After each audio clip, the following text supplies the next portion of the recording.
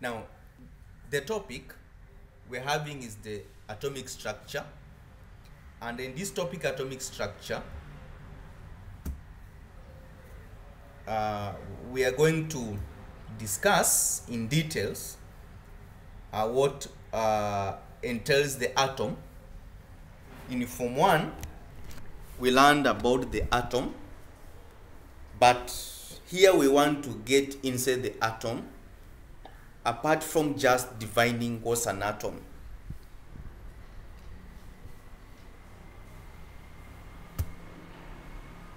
The atomic structure, just like in Form 1, the definition stands: we define an atom as the smallest particle of an element that can take part in a chemical reaction. Now, this atom is made up of 3 subatomic particles, and I want somebody in the group to read for us the atoms as they appear in the screen. One person, very loud. I've said we have 3 subatomic particles, and somebody to tell us which one are they.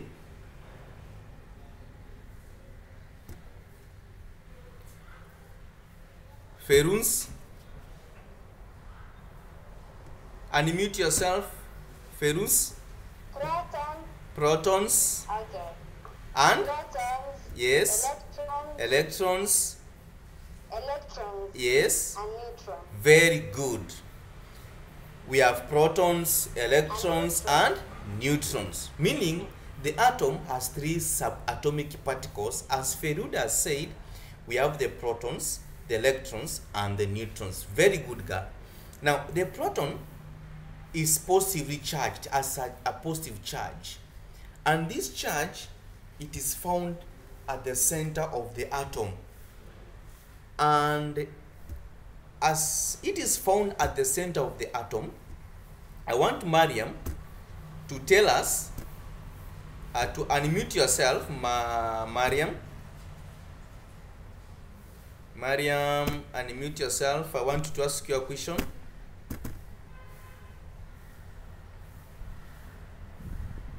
Have you? Now, it is found at the center of the atom. What's the name of the center of the atom where we have the proton?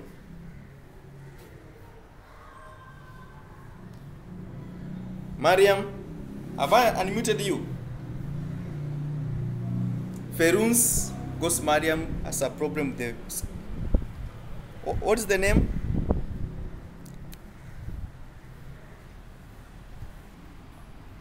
Continue, Mariam. The neutron is made of positively or negatively charged. Yeah. Made a negatively or positively charged neutron. Yes. Like proton, it is found in the center of the atom called nucleus. Yes. The number of protons and neutrons in an atom of an element is maximum. Yes.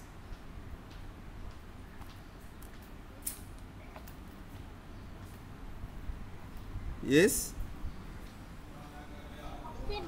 Okay, very good, Mariam. Now, yeah, I have a diagram which tries to explain what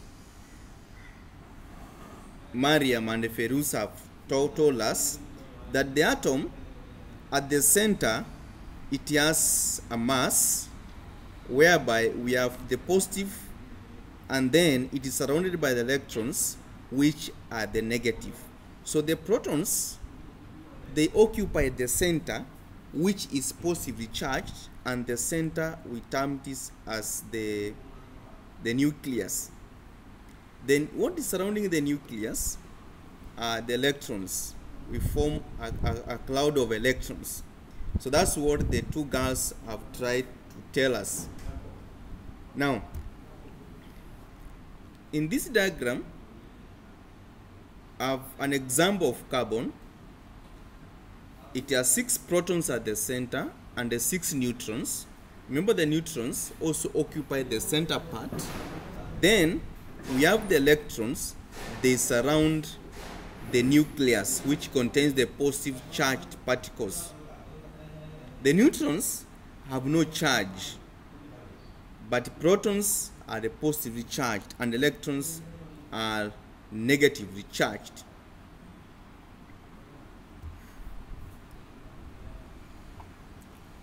Now in this case,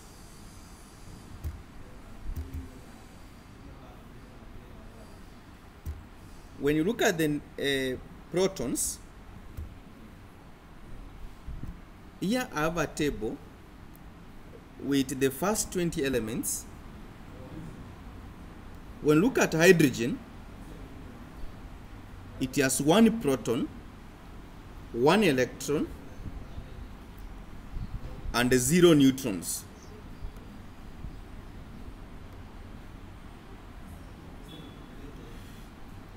Helium, it has 2 protons, 2 electrons, 2 neutrons.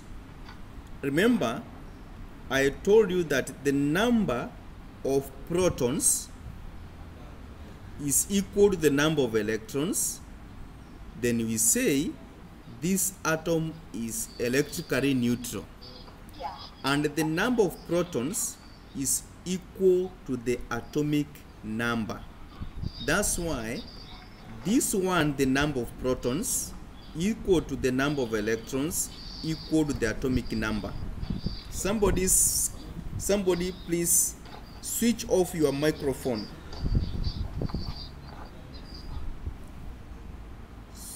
I don't know whose microphone is on. Okay, we can continue. Lithium has 3 protons, 3 electrons, and 4 neutrons. When you look at the protons, is equal to the atomic number, which is 3, 3. Electrons is equal to also atomic number 3, 3. But the mass number, which is the protons plus neutrons, when you add the two, you get, for example, hydrogen has 1 proton, 0 neutron, hence the mass number is 1 plus 0. Helium has protons 2, neutrons 2, and then the mass number is 4 because it is 2 plus 2, you get 4. Lithium has 3 protons, 4 neutrons, so it is 3 plus 4, you get 7 as the mass number. Therefore, mass number is protons plus neutrons. When you continue with up to neon, you can continue, it is the same story. Sodium, let's look for calcium, it has neutrons, protons, there are 20, electrons 20, neutrons 20, and then the mass atomic number is 20, and the mass number is 40.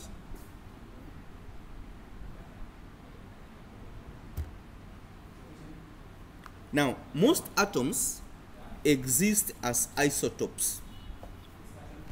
So, one guy to read for me the meaning of an isotope. Just read what's an isotope. I don't want to choose. I've chosen Mariam, I've chosen Feluz, another person to, or I choose, let me see, who is this? Iman, unmute and read for us what isotopes are.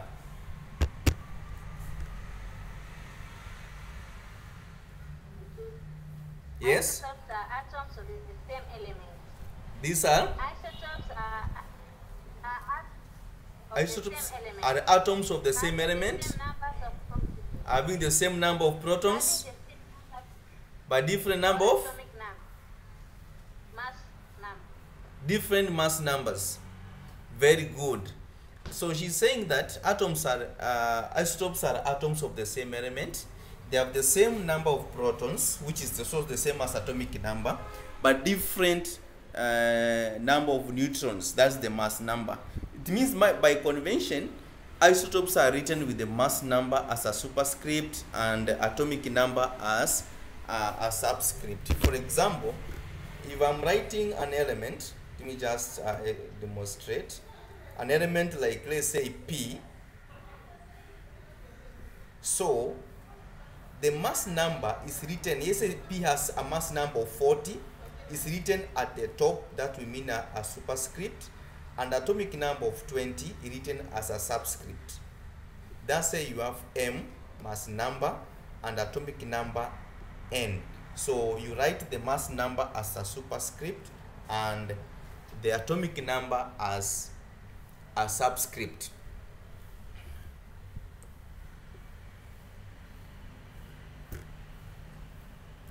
Now, these examples of how we write the mass numbers and atomic numbers of the first 20 elements.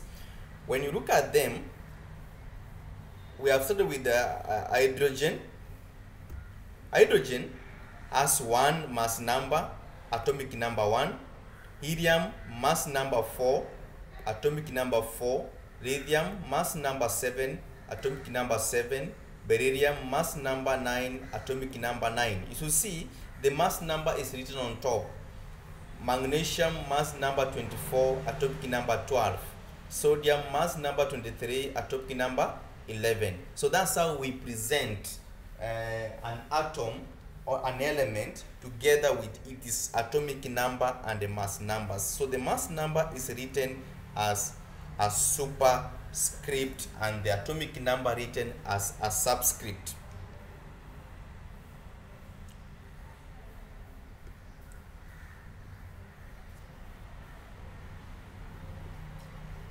Now guys, here we have the table of some naturally occurring isotopes. So we have some elements. For instance, hydrogen exists in 3 isotopes. We have the first hydrogen, which has a mass number of 1. We have the second, which has a mass number of 2. The first one a mass number of 1. The second a mass number of 2, and then a mass number of 3. So we have said these are elements of the same element. They are having the same atomic number 1, the same atomic number 1, 1, 1, 1. But the mass number is changing 1, 3, 2, 3. So what is making this to change? It is because of the existence. Why is it changing? It's because the number of neutrons are changing.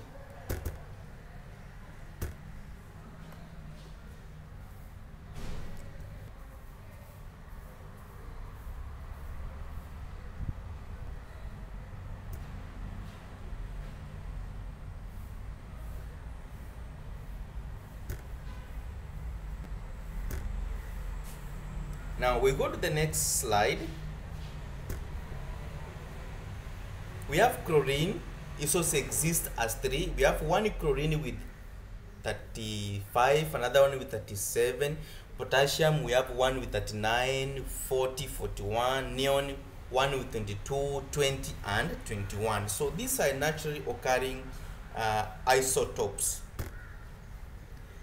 We have oxygen, 16 and oxygen 18, uranium 35, 235, and uranium 238. Now, the mass, it means if an atom has 3 elements, an element exists as 3, it means if the element has 3 atoms, the mass of this element is the average of the 3 atoms. Now, if it's an average, so it means it's going to give us some fractions. That's why some of the mass numbers exist in terms of fractions, I mean decimal places. Now, when we calculate this, we have a formula that the mass of an average atom of an element, it's normally compared to 1/12 of carbon 12. That is, we have the mass of an element divided by the mass of 1/12 of carbon 5.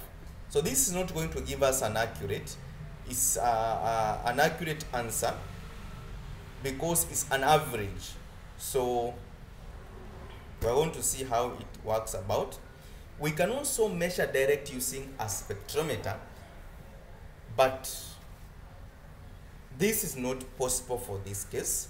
We use a formula which we're going to show you. For instance, if you calculate for chlorine, that chlorine occurs 75% carbon chlorine 35 and 25% chlorine 37, then calculate the atomic mass of chlorine. If you go back to the formula, we use the mass number times the atomic abundance. For example, in calculating this, we need to take 30. Let me choose a different biro.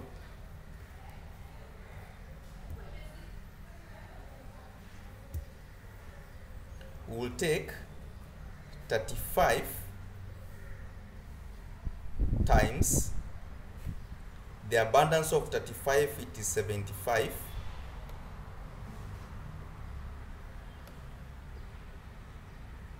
Then another one is it is 37 plus, we add 37 abundance of 25,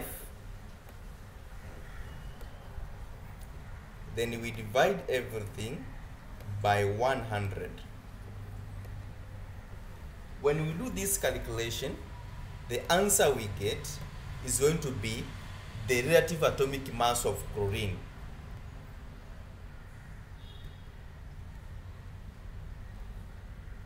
So once you do the maths,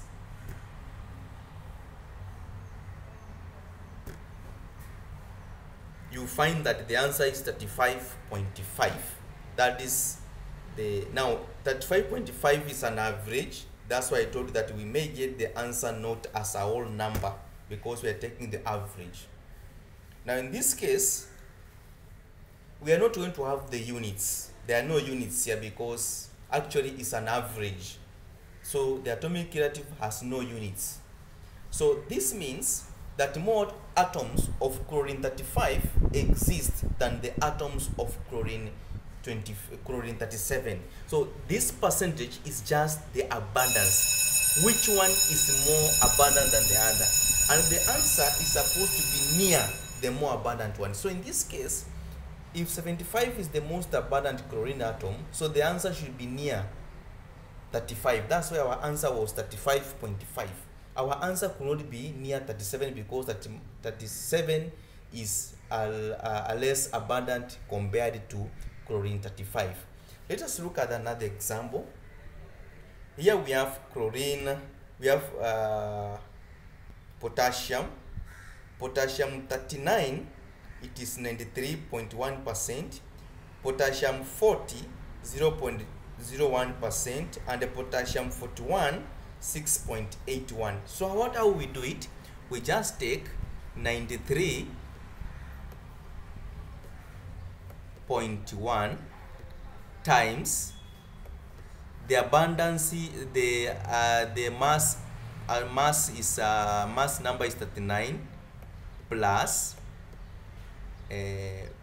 abundance 0.01 times 40, which is the mass number, plus abundance 6.89 times 41, which is the mass number, we divide by 100.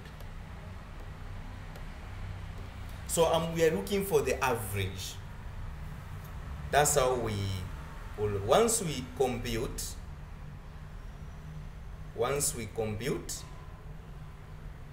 we're going to get that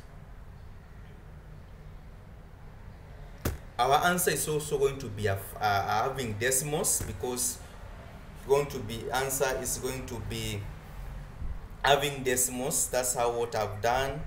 that one you divide by 100, then finally you get the answer as a decimal. Now in this case we can also calculate for neon.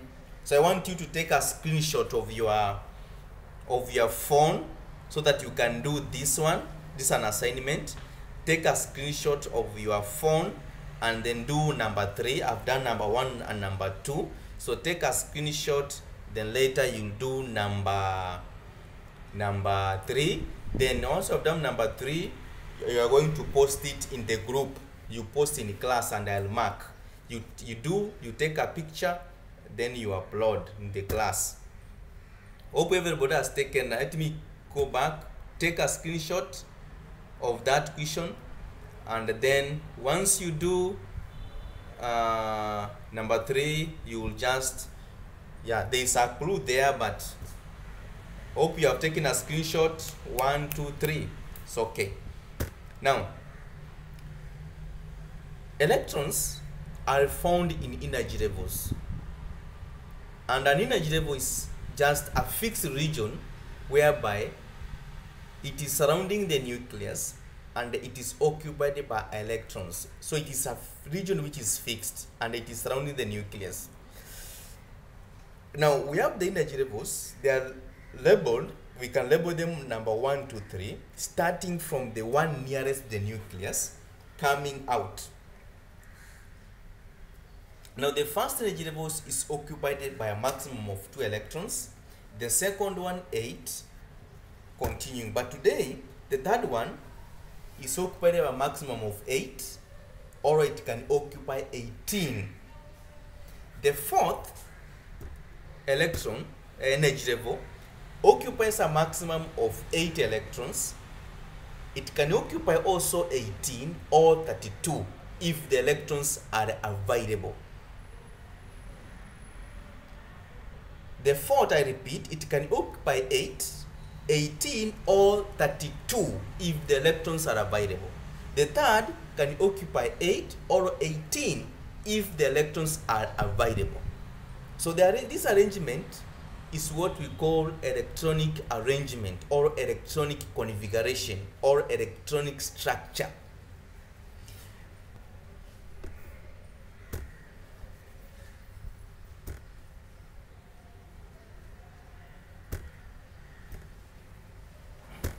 Now, when we write the electronic structure, it means we are going to use the number of electrons to write. For example, hydrogen has 1 electron. It means it has just the first energy level. Helium has 2. So it means it's going to have 2 energy levels. Now, that one will continue. I don't want to take a lot of time explaining that. We have 4 minutes. I want to show you a certain video which tries to explain what I've just showed you. Let me just, because we have 6 minutes remaining, I'll just show you the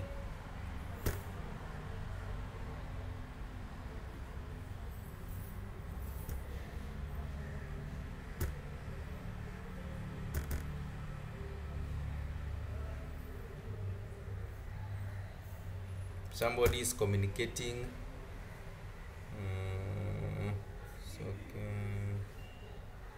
It's okay.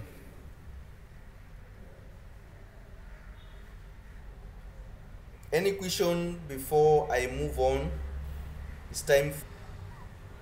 Be loud.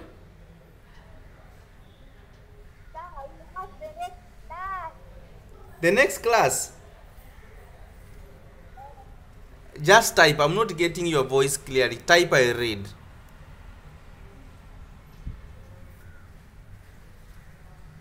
All material. Atoms are made up of 3 types of particles called protons, neutrons and electrons. An atom has a central nucleus with protons and neutrons in it. Protons are positively charged and neutrons have no charge, so the nucleus is positively charged. Protons and neutrons are collectively called nucleons. Electrons are negatively charged and are located around the nucleus. An atom has the same number of negatively charged electrons as it has positively charged protons in the nucleus. Therefore, atoms are electrically neutral. Electrons are distributed in a definite path around the nucleus and are called shells or orbits. This concept was introduced by Niels Bohr. According to Bohr, different electrons revolve around the nucleus in their own different orbits. The atom has been compared to the solar system. In an atom, the nucleus is the sun and the electrons are the planets. Just like planets in the solar system, each electron revolves around the nucleus in its own different orbit. The orbits or shells are represented by the letters K, L, M, etc. The maximum number of electrons present in a shell is given by the formula 2n squared, where n is the orbit number of energy cells. The first orbit of K shell can have 2, the second orbit or N shell can have 8, and M shell can have 18 electrons, etc. The electrons present in the outermost shell of an atom are called valence electrons, and the shell which valence electrons occupy is called the valence shell. A molecule is in general a group of 2 or more atoms that is chemically bonded together. Atoms combine chemically by external forces such as heat and light. This leads to the formation of molecules. During the formation of a molecule, atoms lose their valence electrons or gain electrons from other atoms. For instance, if 2 pieces of wax are to be joined, they are heated. After heating, the 2 pieces are pressed together to form a single structure. Here, heat is the chemical factor which is responsible for joining the molecules of wax pieces. There are 2 main types of bonds, covalent and ionic. If a molecule is made up of atoms of the same element, it is called a homoatomic molecule. If the molecule is made up of atoms of different elements, it is called a heteroatomic molecule. Things to remember. Building blocks of matter that we see in the universe are atoms. Protons, neutrons and electrons constitute an atom. Protons have a positive charge and